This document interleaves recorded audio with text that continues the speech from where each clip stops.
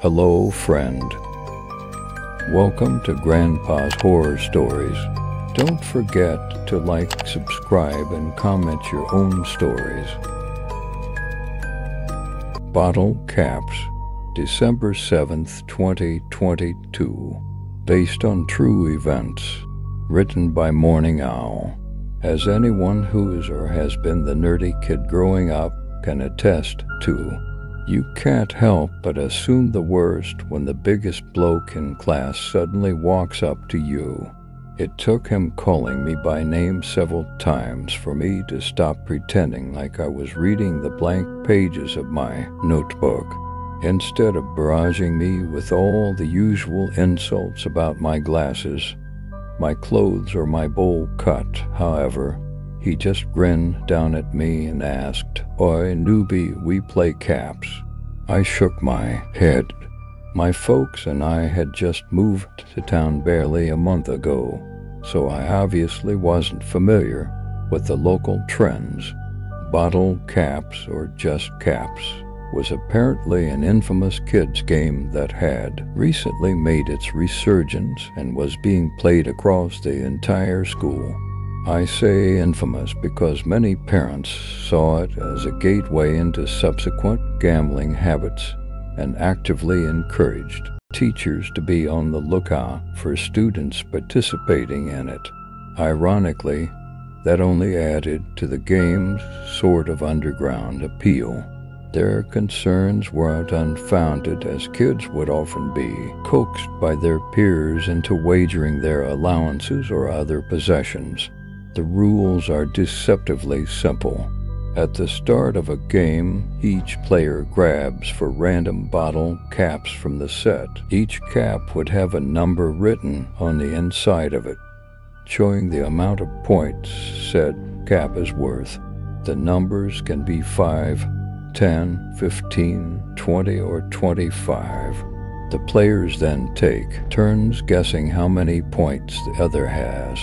Every time they are wrong, their opponent must tell them to guess either higher or lower during their next turn. If a player suspects that they are being misdirected, they can call their opponent out.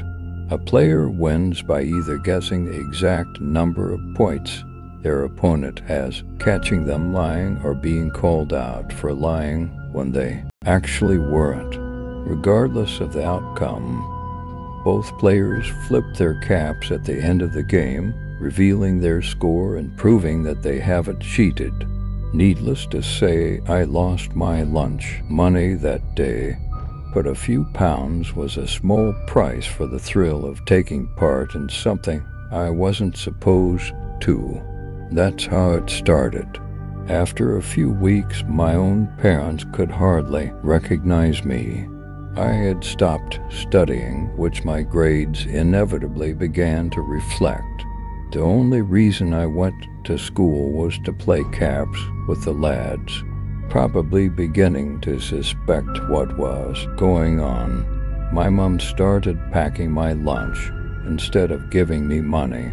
Unfortunately, that only resulted in me sneaking stuff out of the house that I could gamble with instead. I was much too young to grasp the concept of serious addiction, let alone realize that I was spiraling headfirst towards it.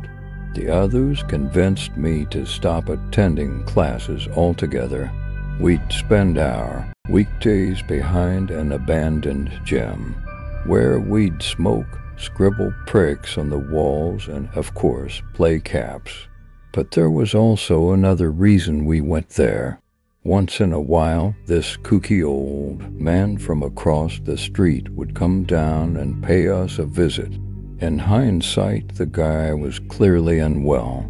He was grossly malnourished, somehow appearing skinnier and skinnier each time we saw him. His face was covered in scabs and lesions, and his eyes were perpetually bloodshot. He never gave us his name, so we just called him Mr. Sag on account of his propensity for wearing absurdly oversized jumpers. According to him, He and his friends were the ones who originally came up with our favorite activity back when they were around our age. Usually he'd just sit there and watch us play for a few hours before going back inside.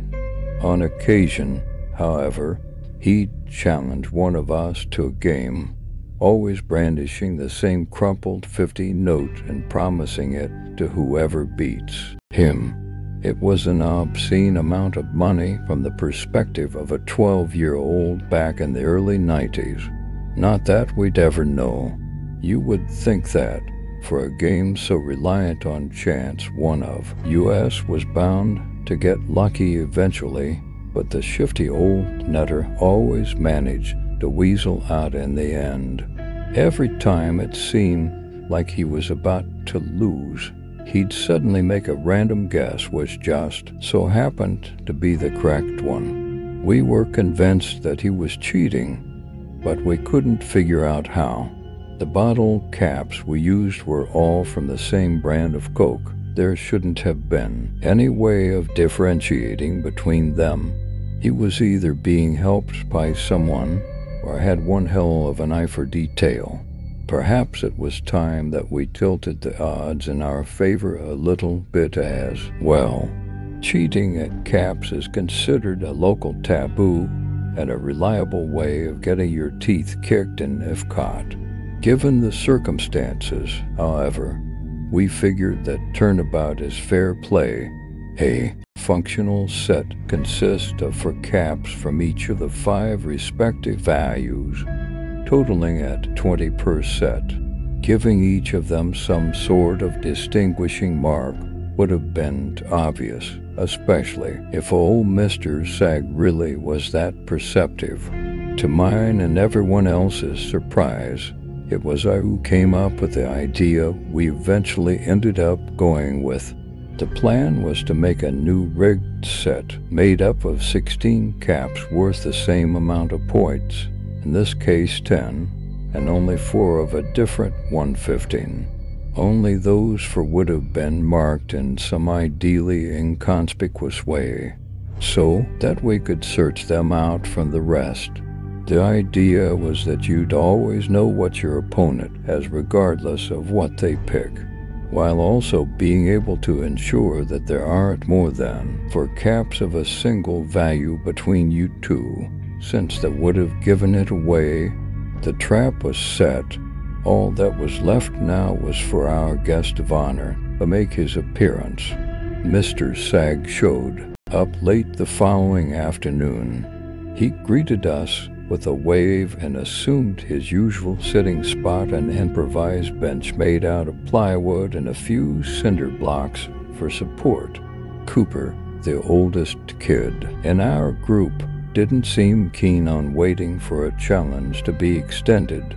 He strode up to the old man and demanded the rematch that he felt he was owed.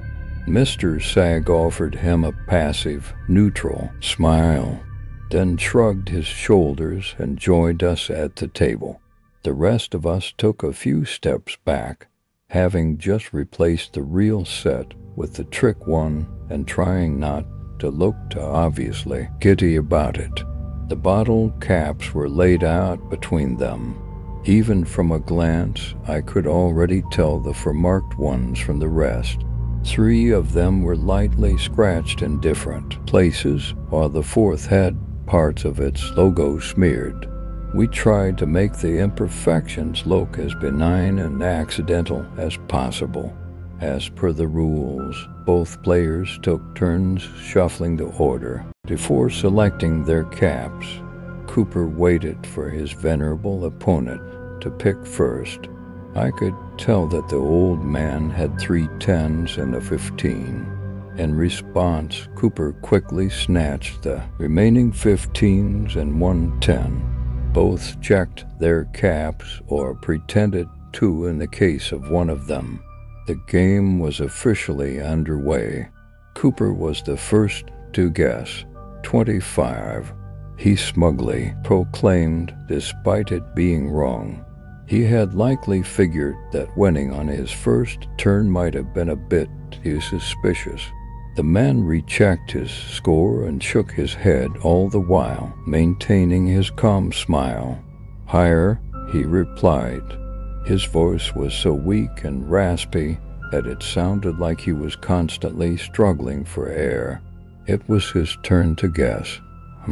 "How about 70? Cooper made a clicking noise with his tongue, leaned back and gave him the thumbs down. The whole game only lasted 3 rounds. Mr. Sagg came dangerously close to hitting his mark on both his subsequent attempts, forcing Cooper to just pull the trigger and get it over with. 45. And just like that, it was over. I couldn't believe it. The plan actually worked. Cooper shot me a sly glance, his grin wider than ever, which I couldn't help but reciprocate. He extended his hand towards the dumbstruck man standing across from him, expecting his due reward. We were all taken aback as the man's sullen grimace suddenly turned to laughter. He cackled, wheezed, and then cackled some more. I'm not sure what sort of reaction we expected, but it certainly wasn't that. Before a now confused Cooper had the chance to retract his hand, Mr. Sagg had grabbed it with both of his. He shook the boy's entire arm and then triumphantly slapped the coveted 50 note down in front of him. I had never seen the old man this lively before.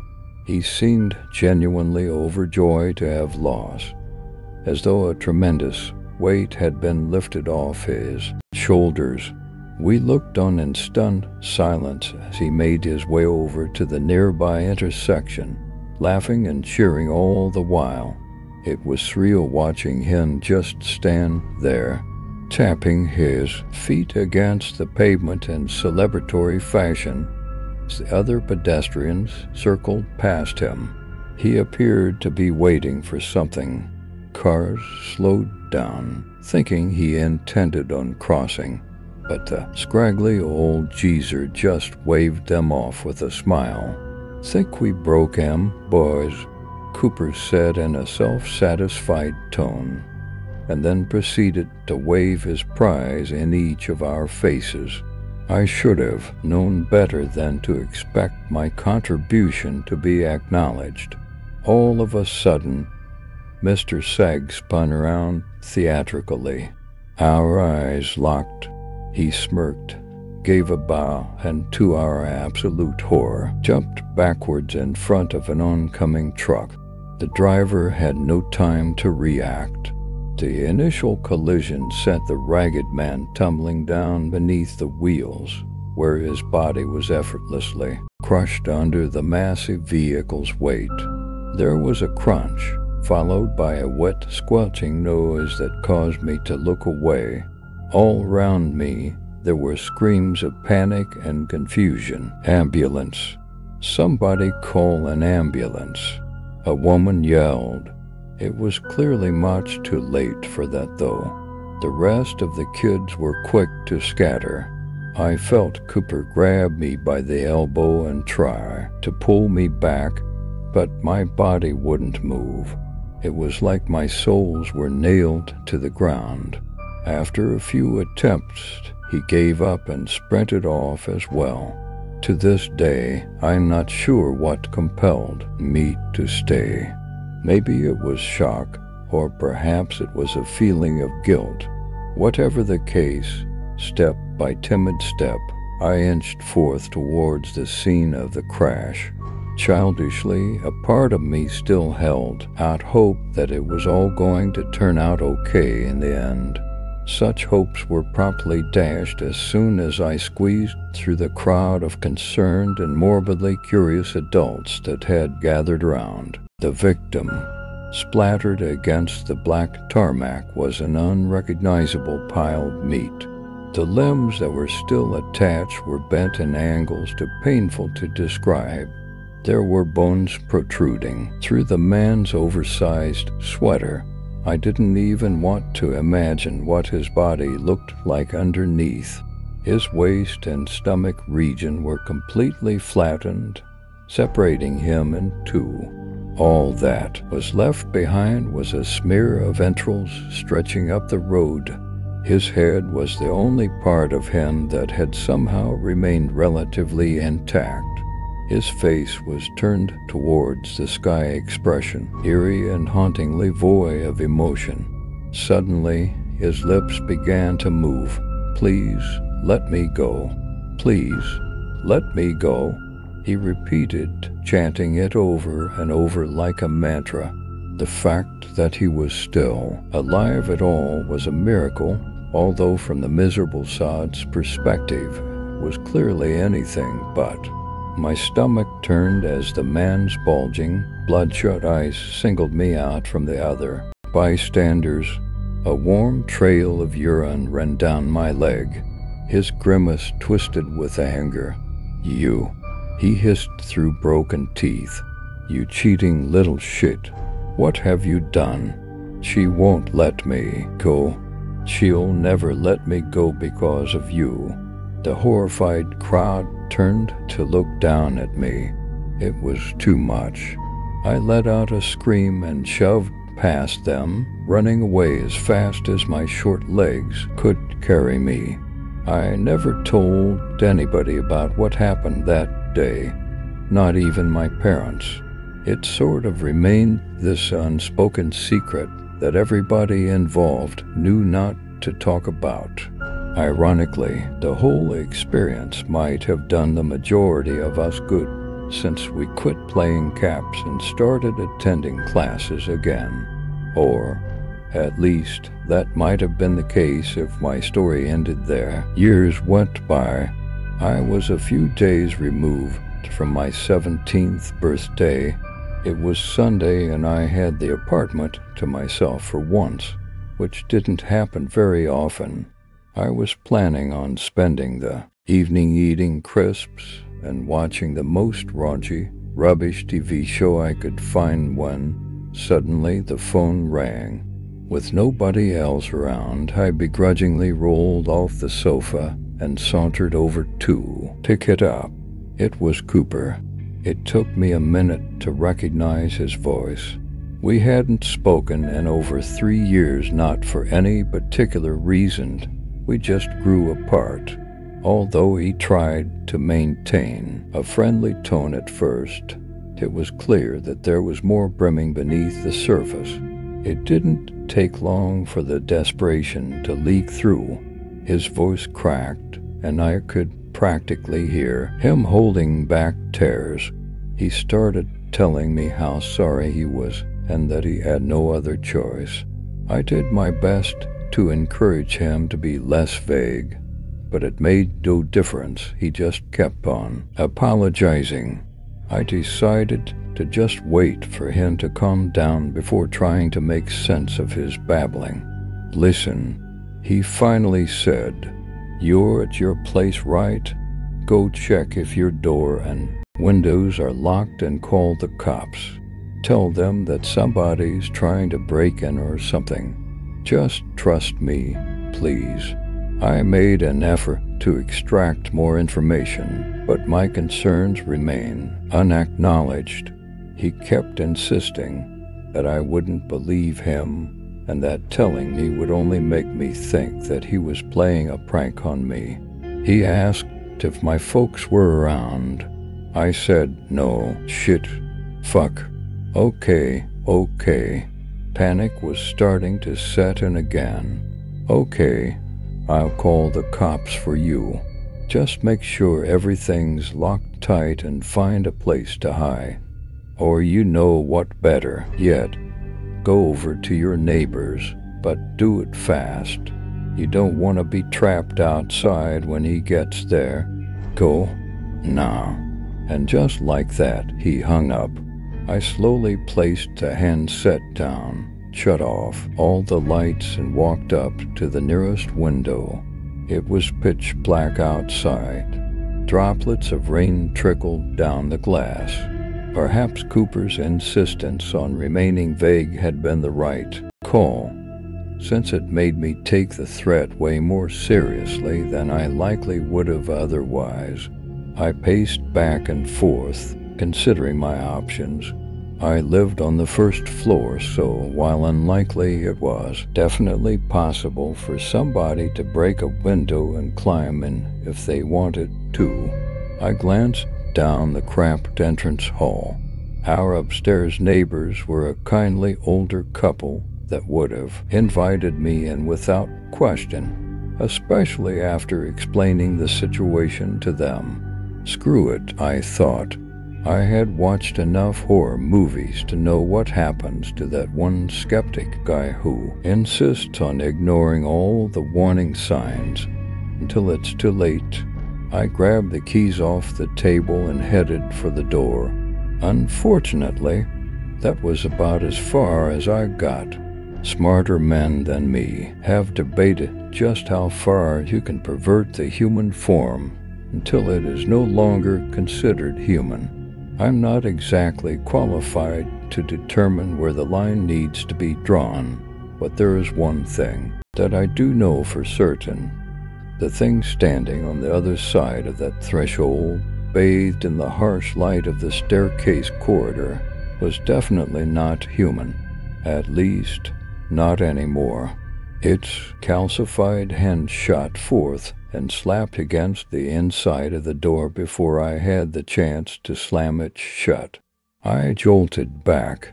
Blocking my only conventional means of escape was this misshapen husk of a figure. It was naked apart from the grimy overcoat draped over its frame, the front of which hung open to reveal shriveled, almost mummified-looking flesh. Its body was held together by copper wire, and there were pieces of rebar connecting its upper torso to its pelvis. I have no idea how it still had use of its legs, considering that the metal bars were the only thing linking them to the rest of its skeleton. But as undeniably grotesque as the fusion of bone, gray flesh, and rusted metal was, it was its face that caused my chest to tighten. It wore a face that I instantly recognized despite its atrophied state. "Mr. Sag, is that you?" The old man, or at least what was left of him, didn't say anything. Not at first. He only smiled, dry lips cracking as he did so. Just then did I notice that he was dragging some sort of tool behind. As his feet shuffled past the welcome mat, I saw it more clearly. He was wielding a crowbar. "Your little friend told me where to find you. He told me everything." His voice was even weaker than I remembered, now barely above a whisper. "He told me how the whole thing was your idea from the start. When I tried to protest, he struck the wall with his improvised weapon, chipping it and causing me to cower in fear. I considered screaming for help, but I had a feeling that he would have taken even less kindly to that. "Sit," he demanded. I swallowed the lump in my throat, lowering myself onto the living room carpet.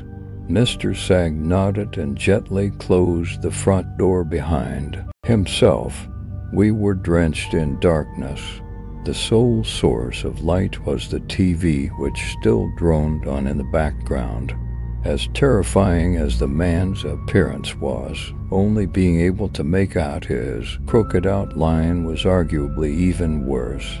The walking cadaver stood by the entrance hall for a good while before finally shambling towards me. Each labored step sent chills running down my spine. My mind cycled through different and progressively bleaker scenarios. His joints made a disgusting pop as he knelt down directly in front of me. My nose burned, assaulted by the stench of mold and decay. One half of his ghastly face became illuminated by the bluish light emanating from the TV, whereas the rest of him remained shrouded. He then reached into his pockets, producing bottle cap after bottle cap. and placing them down between us. Is that what all this is about? Look, I'm sorry. We were just kids. We didn't know any better. The gaunt man shook his head. He cared little for my excuses. After having ranged all 20 caps, he pulled back and waited for me to shuffle them. It's not like I had much of a choice. The ultimatum was clear. Win and presumably get to live. Lose or refuse to play and get your brains bashed in by an undead, crowbar-wielding maniac. The rancid abomination sitting across from me and I both selected our 4 caps and then discreetly confirmed our scores. My ears pulsated in tandem with the thumping in my chest. I had pulled a 10, a 20, and to 25s, meaning that my total score was 80. Round numbers are generally not considered ideal since they are easiest to guess. I was already off to a bad start. Mr. Sag took the liberty of going first, 50. A predictable choice not to close, but not as far off as I would have liked. Now it was up to me to decide whether it was worth steering him away from the mark. Higher, I confessed, after a few agonizing seconds of deliberation. He nodded. It was my turn. I didn't know where to start, so I just went with 50 as well. Lower, he murmured. To my knowledge, nobody had ever beaten him fair and square. I very much doubted that I was going to be the first. The goal was to survive long enough to come up with some sort of escape plan. 60 was his subsequent guess. Higher, I replied with even less confidence than before. I should have lied, but for some reason I once again found myself unable to. It was my turn again. 30. There wasn't a single feature of his that I could reliably read. It was like playing against a statue. Lower. If he was being truthful, then my only remaining choices were 20, which is the lowest possible score one can have, and 25 assuming, of course, that he hadn't been leading me astray from the start. 70. I was pushed against a corner. How was I expected to keep a straight face with the pale mask of death staring literally right at me? His next turn would have almost certainly been my last. If I didn't think of a way to stall him, I could have pretended like he was wrong, but there was this lingering feeling in my gut that he would have known regardless, if I was willing to admit it right away or not. Suddenly, I recalled something, a detail that I have been clinging on to ever since. What happened at that intersection? I doubted that bringing it up was going to make a difference, but it was worth a shot, especially if it bought me some time. Who is she? I saw him tense up despite the timidness of my inquiry. Noticing his reaction, I pressed the matter further, this time with a marginally more emphatic pitch to my tone. Back then you said that she won't let you go. What does that mean? Mr. Sag looked down at the unfortunate state of his body. He ran a finger along the wires that bound its shriveled tissue together. There was a deep sense of regret and melancholy reflected in his sunken eyes. I was a boy about the same age as you were when we first met. I was tired of always losing. He paused after every sentence, as if expecting some malevolent force to strike him down. When nothing happened, he carried on, always the loser, never the winner. He chuckled dryly, but then she came to me. He leaned in, cupping one side of his mouth, while his clouded pupils darted warily about. His breath caused bile to rise to the back of my throat. I felt compelled to also check my surroundings, but saw nothing in the darkness that encompassed us. Then my eyes fell upon the crowbar that lay across his lap unattended. My palm began to itch. "Lady Luck," he whispered. "She offered me a deal, and I took it. Nah, she won't let me go."